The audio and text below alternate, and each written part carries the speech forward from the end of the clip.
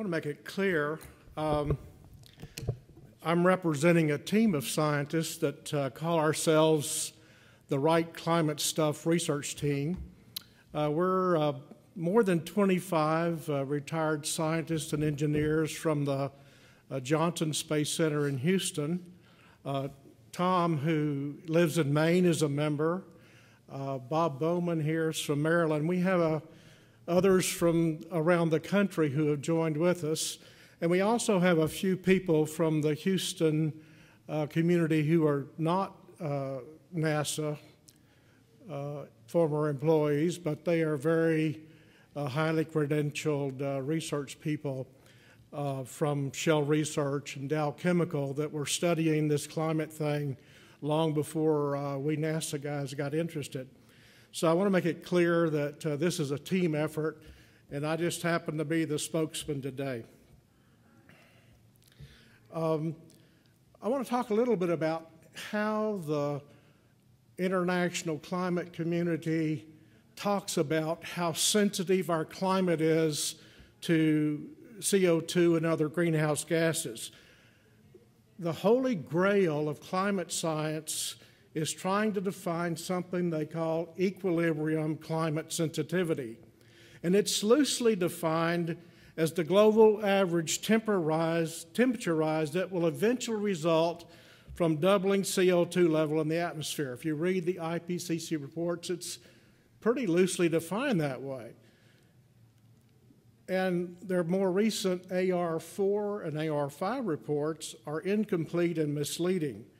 The double CO2 level in the climate modeled solutions is artificially held constant. It's a step function forcing. But in actuality, the ecosystem of the Earth removes half of the CO2 emissions we put into the atmosphere every year, like clockwork. But in an equilibrium climate sensitivity solution, they're arbitrarily holding it constant, which is unrealistic. The other thing they don't tell you is that it takes more than 1,000 years for the climate to equilibrate to this artificial forcing and reach the final equilibrium sensitivity number. Our CO2 regulations are based on what's going to happen in the next 100 to 200 years. So equilibrium climate sensitivity is unrealistic, has nothing to do with our climate for the next 300 years. Yet that's what the EPA is using to regulate CO2 emissions. Things have really gotten out of kilter here. The other metric that climate science uses is called transient climate response, and that's defined as the global warming that would result from increasing atmospheric CO2 levels at a rate of 1% per year until the double CO2 level is reached. This also is very artificial, and it can only be calculated with a climate model. But it's more like the slow rate at which CO2 is rising in our atmosphere.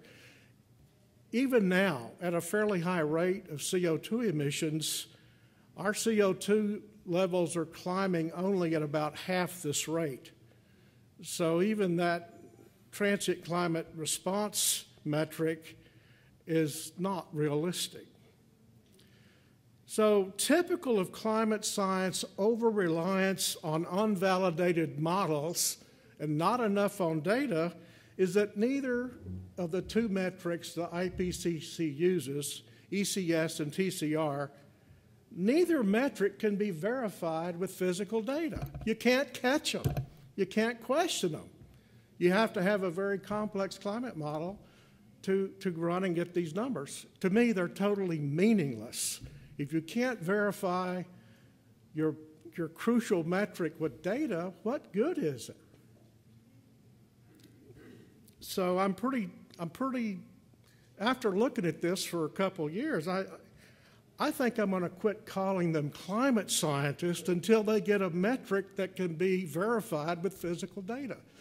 Because scientists look at data, not just models. So I want to talk about the difference in these two dynamic solutions that they get with climate models. I'm sorry. Forgot. I'm going to use this very simple spring mass damper system that most of us have a feel for the dynamics of. And I always like to take a complex dynamic model and have a simple model to think about it with. So in the ECS forcing function at the top, instantly you double CO2 in the atmosphere and you hold it constant forever. Artificially hold it constant. Well, think about what kind of force that is on this dynamic system. It means you're starting with the whole system stable and still with a constant wind force on it, and instantly you double that force. You can see what that spring mass system's going to do. With a light damper, it's going to start oscillating. And eventually, due to damping, it'll damp out and reach a new level. And that's analogous to what that equilibrium climate sensitivity would be. Now, talking to climate scientists, I guess I'll call them scientists today, the damper in their models is fairly large, so it kind of just gradually approaches that doubled ECS value. But let's look at the transient climate response, which is the lower forcing function. Just gradually change that. You can imagine what happens to this dynamic system if you start with it at rest and then gradually increase the force. It's just like taking your finger and gradually pushing it up. It's not going to oscillate. It's going to be in equilibrium all the time. And the mass is just going to gradually rise, which is analogous to a rising temperature. So if you gradually increase the force, this mass is just going to gradually move upwards without oscillating. And that's the way our climate is actually behaving with respect to any CO2 warming that's occurring. So our solution of this dynamic system, in which we're going to use temperature as a measure, the solution needs to look a lot like the forcing function. In fact, this really isn't a dynamics problem, it's a statics problem, and you don't need a big complicated climate model to find out how sensitive you are to CO2. And I will point that out in this presentation. Are you okay? You did I'm sorry, I'm looking at the wrong screen.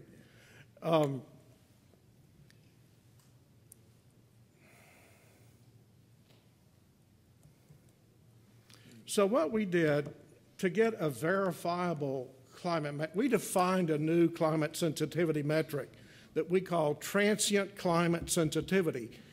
It's kind of like the transient climate response, but we're saying transient climate sensitivity is the rise in global average surface temperature due to the actual gradual rise of greenhouse gases in our atmosphere in the year that the radiative force of the greenhouse gas is doubled with respect to pre-industrial levels.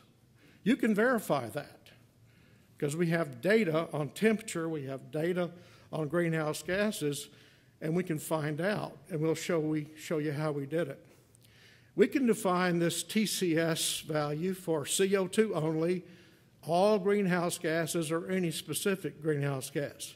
If you're going to regulate CO2 and you're going to talk about how much damage you're going to avoid by regulating CO2, you need to separate the effect of CO2 from all the other greenhouse gases, because all the other greenhouse gases contribute about 60% of what CO2 does. And when the IPCC talks about ECS, they're usually talking about the effect of all greenhouse gases.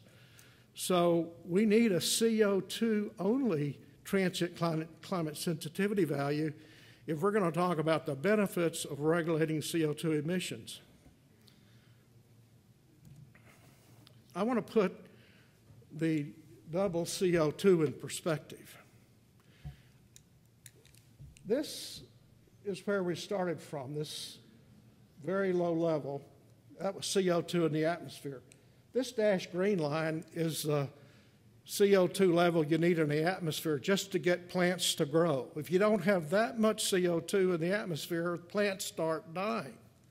And we're talking about starting at this very low level, near the critical limit for plant growth, and doubling it. And right now, we're about 40% along the way to doubling it from pre-industrial conditions. This is what we allow on the space station for astronauts to breathe, 5,000 parts per minute.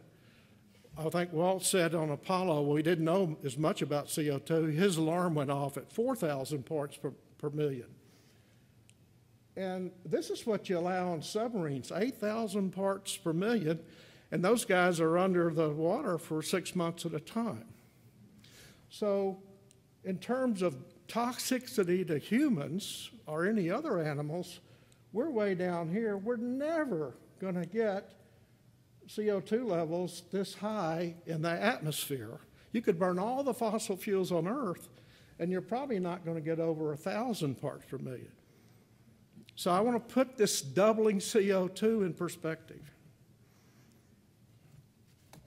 This is the actual rise of CO2 in the atmosphere on a different scale.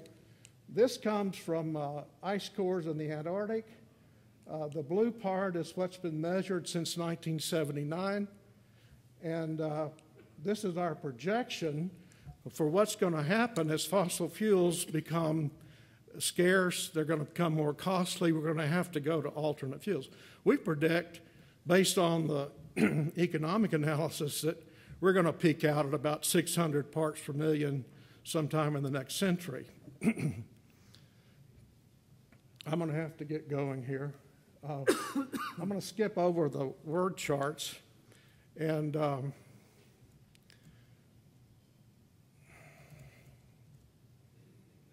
just from basic quantum mechanics considerations, if you double CO2 in the atmosphere, we're going to slow down the radiation to outer space, and we will get an equation like this that says the radiative force change in any year is equal to 3.7 watts per meter squared times the logarithm of the CO2 in any year divided by the CO2 level in 1850 divided by 2. So when you get the double value, when this is double this value, this is 1, and we get 3.7 watts per meter radiative force. We're going to force the atmosphere with that. And that gets us to the temperature change should be given by this equation, just based on a linear change in temperature with radiative forcing. So we did a study where we looked at forcing the atmosphere with CO2 or any greenhouse gas, and we also looked at perhaps there were natural phenomena going on. This is the actual temperature data. The HADCRUT-4 data set, and you can see it has a general upward trend, but it's got some oscillatory aspects to it, you know, going up and down, that we said, hey, that's not that slow rise in CO2, that's something else going on. And we've, in fact, found a 62-year cycle in the data. This is a 1,000-year cycle that was going on before we started rising CO2 in the atmosphere. So this is how we model that HADCRUT-4 data, and we fit it with the CO2 forcing function. The wiggly line here is a 62-year cycle we found in the data, and the dashed red line is the maximum effect that CO2 could be having. Notice it hits the peaks of this red line. The green line, yeah, okay. So this is the way we determined what the transient climate sensitivity was. And there's some more charts here. You can read our paper at our website And our website was on the opening chart. It's called therightclimatestuff.com. Thank you.